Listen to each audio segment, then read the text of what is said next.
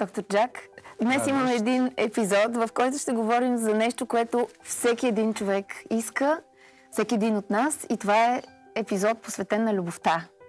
Днес ще търсим любовта. Много хора имат така късмета да срещнат правилния човек в правилния момент. Ти как се запозна с твоята жена? По принцип бяхме приятели 3 години, по студентските години. Тя знаеше всякаква глупост, която направих. Знаеше за всичко, за момиче, за едно друго. Обаче ме прие както бях. Да. И така, просто случайно стана. Бяхме приятели за горе до почти 3 години и в един ден разбрахме, че сме повече от приятели. Да. И в къщи имате 2 момиченца вече? 2 момиченца и сега чакаме момчето. Така ли? Да, най-накрая. Ще спрете ли до тук или продължавате след това? Мисля, че стига, да. Абе, забелязах да ти кажа честно, че тук имаш някаква рана на ръката. Това от операция ли? Всичко виждаш. Не е точно. А как си го причини? Аз сам правя градината. Вкъщи? Вкъщи, да. И понякога имам такива травми от това хобби. Кога ти остава да гледаш градината? Айде бе, само през нощта. Нощно време? Нощно време само. Нощно време излизаш и така се разтоварваш, като пострижеш градината и храстите. Това ми е един от любимите ми хобита, заради че точно се разтоварвам от него. Добре. Ами аз бих искала обаче да те срещна с нашата героиня. Тя е разкошно момиче. Изключително лъчезарно същество, което обаче все още не е срещнало любовта, и се надявам ние с трансформацията, която екипът ти направи, някак си да получи тя повече самочувствие, за да може да бъде по-уверена в себе си. Да, трябва да помогнем. Добре, нека да видим Любина. Понякога се чувствам невидима, даже понякога съм се стремяла да бъда невидима, да не бъда забелязвана. Така, ако може, по-встрани да застана. Особено когато съм облякла рокля или пола, гледам много да не се забелязвам. Защото не се харесвам. Казвам се Любина Иванова, на 35 години, от град София. Майка ми просто е измислила това име. Любина. Странно, нали? Не обичаш себе си, пък носи името Любина. Любина, заповядай при нас. Как се чувстваш, момиче? Добре, благодаря. Здравейте. Здрасти. Здравейте. Добре дошла. Благодаря. Сядай. Завърших сценография. Исках много да работя. Българския театър, българското кино. С течение на времето вече разбрах, че е по-трудно тук. И сега в момента работя в административна работа. Много далеч съм от рисуването, с което започнах да уча, но за сметка на това с готини колеги. Важно е хората какво виждат на първо лице и след това, ако дадат шанса да се опознаят взаимно, може да се харесате, може да не се харесате, не знам. Но първото нещо, което виждате, е външността. Това как изглеждаш. Записаме факта, че аз не се чувствам добре в тялото си. Тоест аз имам страшен комплекс за това как изглежда. Ти ли? Да. Добре. Защото ние гледаме срещу себе си едно хубаво момиче. Точно така. Усмихнато, хубаво момиче. Тя е много хубава жена. И с малки промени може да постигнем перфектната визия. Истината е, че нямам самочувствие за себе си. Ама никакво. Хората са ми го казвали, да, хубава си, нали, в смисъл и приятели на роднини и други съвсем различни хора. Мисленето за това, че не си и за това, че като ти казват красива си, ти не вярваш, е една от причините. Ниската самооценка, ниското самочувствие, всичко това ти пречи на контакт съответно с отсрещния пол, с хората въобще. И това ме накара да се запиша. Звъннах на брат си, човекът, който най-много ме подкрепя, и му казах, записах се, какво ще кажеш? И той, думите ми бяха давай, аз съм с тебе. Крайно време беше. Аз трудно комуникирам, по-затворена съм. Общо взето имам доста спънки, особено и в личния си живот. Чисто физически това, че не ми харесва тялото ми дава спънката и в него. Само да ти кажа, че в личния живот е много трудно. Някои имаме късмет, други нямаме късмет и не винаги успяваме да намерим правилния човек, така че При теб как се случиха нещата до момента? Предполагам, че си срещала и си правила някакви опити за връзка, за... Разбира се. И как се така, смисъл... Общо взето, идват и си тръгват. Така ще го кажем. Идвам и тръгват. Срещнах любовта, изгубих любовта, продължавам да я търся. Преди известно време, да, имах връзка, която за мен беше много силна. Но така стекоха нещата, че се разделихме. Пък, може би, тази раздел на мен ми повлия. Какво не ти харесва точно? Добре. Сега съм усмихната. Обаче ето тази бръчка тук. Бръчката. Да. Това е един от основните фактори, защото хората си мислят заради нея, че съм намръщана, че съм сърдита, че съм тъжна. А аз реално не съм такава. А бръчката, само да върнем нещата, как се появи? От дете ли си така? Защото моето детенце се роди с бръчки, ето така. И аз викам, мама, кога ги направи вътре тия бръчки в корема? А ти така от порождение ли те или? Не. Тази бръчка се появи, може би, около преди 6 години. Почина татко. До днешен го преживявам. Малко по-се затворих. Малко по-спрях комуникация през тези 6 години до сега. Това бях поспряла да се усмихвам. Това ми повлияе на самочувствието още повече. Когато се затваряш, когато не искаш в един определен период да виждаш никой, то също влияе на това как изглеждаш и всичко отвътре излиза навън. След известно време, когато гледах негови снимки, виждах абсолютно същата бръчка тук и си казах, това сигурно е по рождение. И аз съм я получила. Много често хора да се фиксират за някакъв определен визуален проблем и само това гледат. Това е нещо, което може да им срине самочувствието, а ние можем да го променим за минути. Това може да се оправи за 5 минути. Значи ти до сега сигурно 5 години си я гледала тая бръчка и те ядосвала, а е нещо, което за 5 минути може да се оправи. Така е. Добре, започват нещата добре. Като погледна отстрани, съответно, някоя момиче, дали ще е на улицата, дали в работата, те имат много по-добро тяло, според мен, от това, което аз виждам, примерно, когато съм отсреща срещу него. Как си виждаш ти в идеалния си вид? Представяла съм си да имам нормален, хубав бюст, такъв, който да ми позволи да сложа рокля, примерно с паднали рамене или с деколте, или ако ще се радост, дори копчетата на ризите са ми разкочени и пак да се чувствам добре. И това непрекъснатото мислене, тази блуза дали ще ми стои добре, дали бельото ще ми стои както трябва, понякога е болезнено и почваш да кажеш, предпочитам с по-широка блуза, нали? За да не се личи толкова. Много се радвам, че използва думата нормален. Да, не супер голям, много голям. Да. Който обикновено смиш. Нормален бюст ти е много, много лесно да го направи. Нормален значи пропорционален на останалото тяло. Нещо друго смяташ ли, че може да бъде подобрено, така че да се чувстваш щастлива? Не си харесвам дупето от факта, защото аз тренирам. И като тренирам, поддържам краката си. Примерно краката ги оформям. Или правя мускули на ръцете. И тук се получава плоско. И изведнъж дупето ми се получава плоско, а пък тук имаш оформени крака. И това също не ми е харесва, защото не ми е позволявало да сложа къс пантон, да сложа пола, да сложа рокля по тялото. Не ми харесва това. Аз винаги съм мечтала за кръгло хубаво дупе, такова оформено. И хубави крака, и хубаво кръгло дупе. И то при мен не се получава, колкото и да тренираш. Нека първо да те пратим при наши специалисти, мои колеги в Белисимо клиник, да те премерят, да видим всичките снимки и ще измислим най-подходящия метод за теб. Добре. Може би това е една крачка, която трябва да приема. Първо, за да се обичам себе си. И след това да продължа напред. Какво мислиш да направиш за Любина, за да може тя, като се погледне сутрин в огледалото, да се усмихне и да тръгне щастлива на работа? По лицето много малки неща трябва да се променят. Не е нещо агресивно, като операции и такива неща.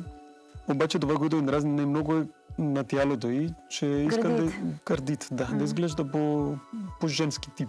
Тя подходящ пациент ли е за гърди? Перфектен пациент за гърди. Обаче за нещо умерено, дамско, не много голямо. Да. Как мислиш, какви импланти ще са най-подходящи за нея? Как ще стои най-естествено?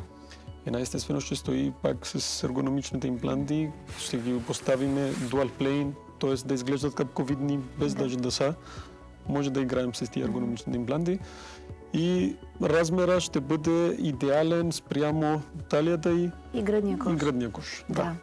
Тя сподели, че тренира много, прави всякакви упражнения, обаче има неща, които колкото и да тренира, не могат да се оправят. Крачета и дупето. Крачетата и са перфектни. Аз не бих ги пипал, да ти кажа. Ама тя си ги вижда някакви неща. Тя си ги вижда някакви неща, обаче не винаги трябва да правим това, което казва пациента. Затова сме тук. Това, което съм абсолютно съгласен, е, че трябва дупето леко да се повдигне и даже да се пълни леко. Това обикновено го правиме с помощта на масната тъкан, собствена масна тъкан на пациента.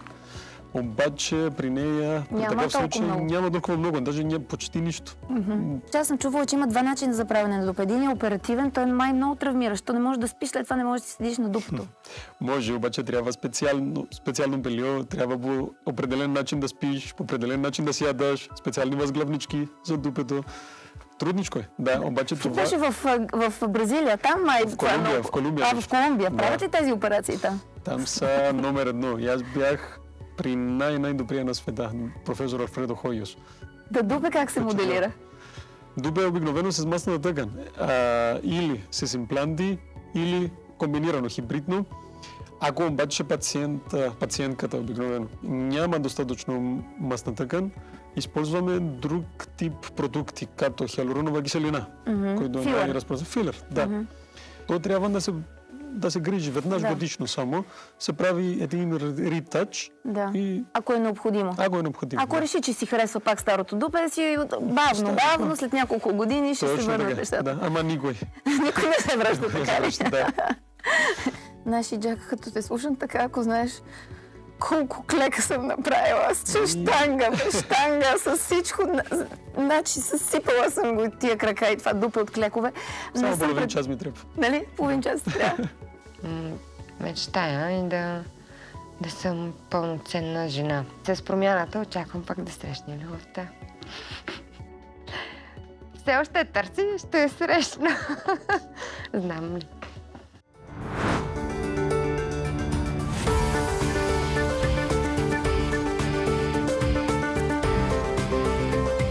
Днес е големия ден и започваме новото аз на Любина.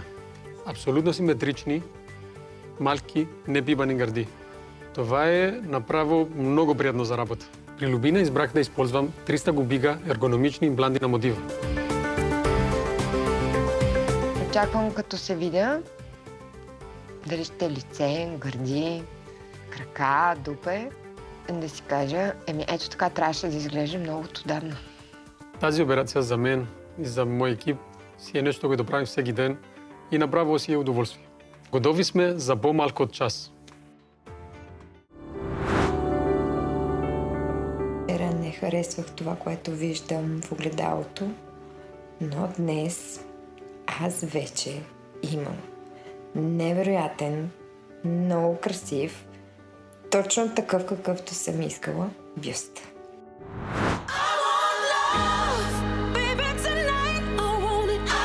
Обичаш ли често да идваш в магазини за хубави рокли? Не ми се случва често да влизам в такива магазини, просто ги подминавам. А ти всъщност рокли имаш ли в гардероба? Може би две. Едната от която е от балата, а другата е трябва да имаш и една рокля, нали? Така нещо черничко. Точно така. За коктейлче. Да, когато се наложи. И с това се изчерпва. Добре, а някога рокля с гол гръб носила ли си? Не. Сега ще носиш рокля с гол гръб. Толкова е хубаво. Обаче чакай сега да питам, да те върна назад във времето. Като беше малка, тогава нямаше ли желание да обличаш роклите на майка си, да обуваш токчетата? Да, разбира се, винаги гледал си романтични филми, знаеш. Значи той беше за мен. Тичаше ли с токчетата напред-назад? По-скоро си ги взимах в една турбичка и излизах с тях навън. Сериозно? Да, ходих. Майка ти, не те ли се караше? Защо? Това ми е просто много странно. Но да, разбира се. Карало ми се, защото разбира се, търсила някакви неща. Нейната дъщеря си ги е взела. Имах една любима нейна чанта, взимах се с нея на пазар. Да. Отивах на пазар с тази дамска чанта, която... И вътре сакаш домати, Точно така лукче. и се пребирах. На пазар с чантичката. Да. Значи била си Кипра. Да. Беше Кипра. Да, обаче малко. това някъде в времето. Да, някъде се затри.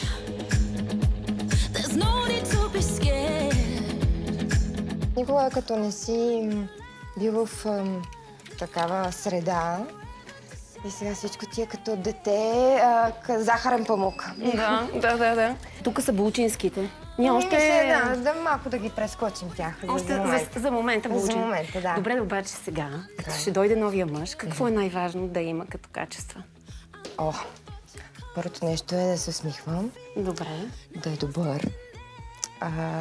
И разбира се, да ме хареса такава каквато съм, защото аз ще съм вече по-добрата версия. Радост, готова съм. Дай да те видя. Хайде сега. Между другото, аз гърдите не съм гледала. Много хубаво изглеждам. Супер! Идеално. Много ми харесва. Ти харесваш ли се? Да. Обаче за такива рокли... Какво? Трябва и тупе. Трябва. Нека да пробваме още. Трябва.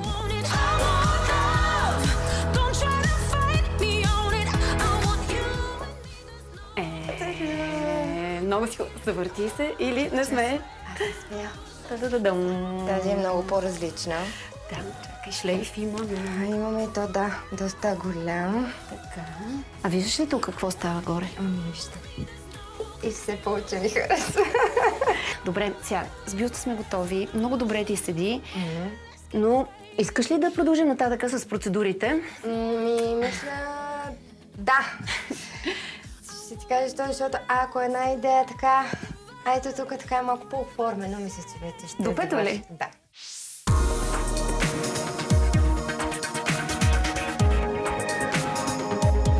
Аз съм доктор Марина Христова и вече 4 години съм част от екипа на Белисимо клиник. Специализирам анестезиология, интензивно лечение и реанимация. Това е специалност, която намирам за доста тежка, особено за жена. Понякога дори мога да кажа, че се борим с смъртта.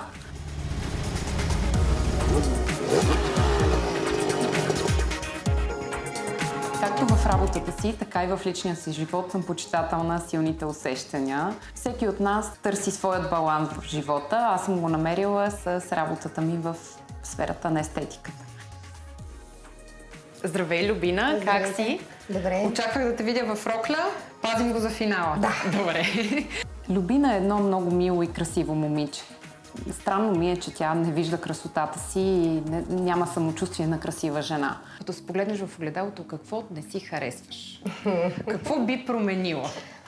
Първото нещо е тази гневна бъчка тук. Добре. Това ми е като петно, като се погледна в огледалото. И може би тези тук. Около очите. Да. Не съм си слагала нищо в устата, не съм си пипала носа, не съм си пипала скулите, не съм пипала нищо по кожата си, нямам изкуствени мигли, не съм си рисувала веждите. Всичко е така, както е. До сега. Може ли да те помоля да направиш целувка напред? Добре. А тези бръчици, които са над горната устна? Те също не ми харесват. Добре. Ти пушиш ли? Да. Добре. Истината е, че всъщност тя не се е грижила за кожата си през годините и това е дало отражение сега. Може ли да се намръщиш сега? Да. Добре. Не случайно ти казвам да се намръщиш, просто защото искам да ти кажа, че за да изразиш такава негативна емоция, ти трябват 40 мускула, а за да се усмихнеш, ти трябват само 17. Затова опитай се да се усмихваш много по-лесно и на всичкото отгоре усмивката се забелязва от 90 метра, което е страшно много. Тоест хората ще те виждат, че си усмихната дори и отдалече. Така че ще се опитам да ти помогна в това, за да бъдеш ти по-усмихната, по-уверена и по-щастлива. Добре. Смятам да използвам филарите хиафилия, тъй като те предлагат 3 варианта с различна плътност. Така мога да си позволя да използвам част от тях в горния слой на кожата, други в по-дълбок слой, като създават обем, и третия вариант е за скулптуриране.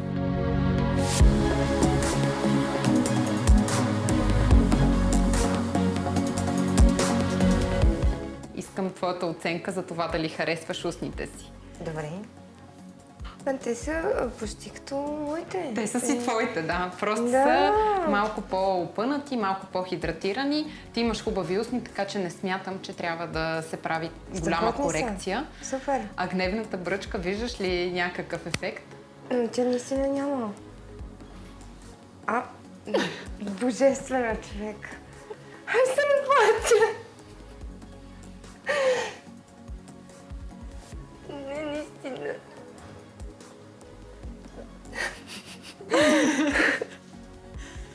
Знаеш колко време ме е тревожило там гнева бръчка. А не по-глупава бръчка. При Любина прави впечатление на равномерния тен и хиперпигментацията по лицето. Затова бих и препоръчала да използва ексфолиращ тоник Pure Skin, който съдържа алфа и бета хидроксикиселини. Ще помогне тена ти да се изравни и кожата да стане по-сияйна. По този начин няма да са толкова видими и пигментните петна. Втората стъпка, която тя трябва да използва, е озаряващ дневен крем с 50 фактор. Още след първия месец ще забележи, че тенът ти става по-равен и кожата по-сияйна. Сега ще те оставя в ръцете на доктор Личев, който ще се погрижи за една доста секси част на тялото. Дойде ли ред на дупето? Да, сега е момента за дупето. Добре. Ами да видим.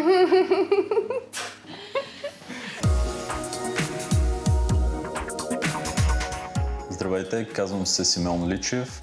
Завърших медицински университет в Пловдив през 2020 година. В момента завършвам специалност по естетична медицина в университета в Камерино в Рим, Италия. И избрах да специализирам в пластична хирургия заради моя афинитет към естетиката. Това, което ме прави най-щастлив от работата ми, е да накараш пациенти да възвърне самочувствието си и да се чувства добре в кожата си отново. Какво правиш за своето дупе? Тренираш ли? Тренирам, да. Най-различни неща. Ластик, тежести, клякания, напади. Не става. Значи, въпреки всички усилия, които полагаш, отново трябва да помогнем ние. Точно така. Филърът HiaCorp е специално създаден за оформяне и контуриране на големи участъци от тялото. Размерът и съставът на частиците осигуряват максимално и естествено разпределение в тъканите. Особено важна е линията, под която не трябва да поставяме продукт, за да можеш спокойно да сядаш и да нямаш дискомфорт, нито болка. Филърът е много подходящ за оформяне на седалище, защото няма опасност да мигрира, той остава точно на мястото, на което сме го поставили.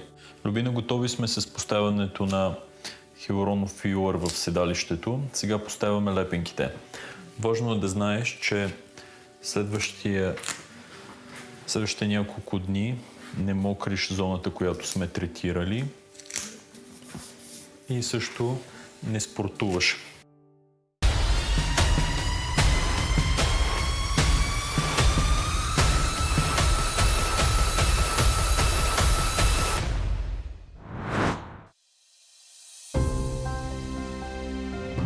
Вървя към огледалото и си мисля, че съм готина.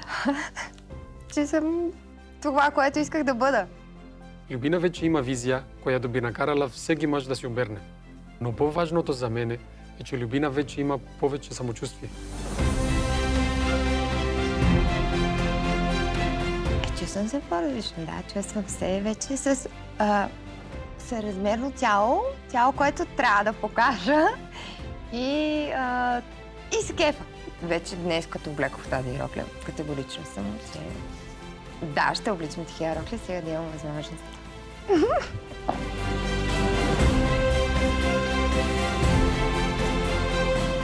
Имам тялото, което искам. За гърдите ми беше малко странно. Гледах от начало, нали, така ли трябва да изглежда, всъщност такива ли са ми гърдите, наистина. После на следващото минаване към огледалото отново казах, да, аз имам гърди. След това продължих така настоятелно до края на деня да се гледам. Смивката, която придобих след промяната, може би ме кара да се отпусна, съответно и по-лесно говоря и комуникирам. Не се притеснявам, не се свивам, не гледам надолу в земята, за да не ме питат ти защо си намръщена. Напротив, сега се смихвам много повече. Много често любовта не идва когато я търсиш или когато я очакваш, но пък е хубаво винаги да бъдем готови за нея. Сега виждам една друга Любина, която е готова да я посрещне. Любовта си вирее във въздуха. Мисля, че с новата визия има един интерес, който така го усещам.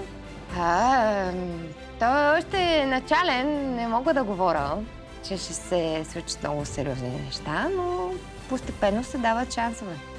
Личи си, че ме харесва. То никой не знае за него, аз си го пазвам в тайна все още. Виждам как тя стои по-изправена и как се движи. Няма нищо общо с преди.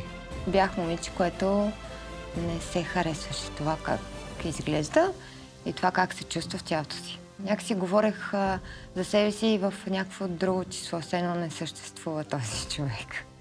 Претърпях, може би, вътрешни трансформации. Затова на единия ден ти се виждаш по един начин в тялото си, на следващия ден или там, когато е процедурата, ти виждаш съвсем различно. Първоначално е шоково, но след това вече все повече се загледаш и все повече се кефиш на това, което виждаш.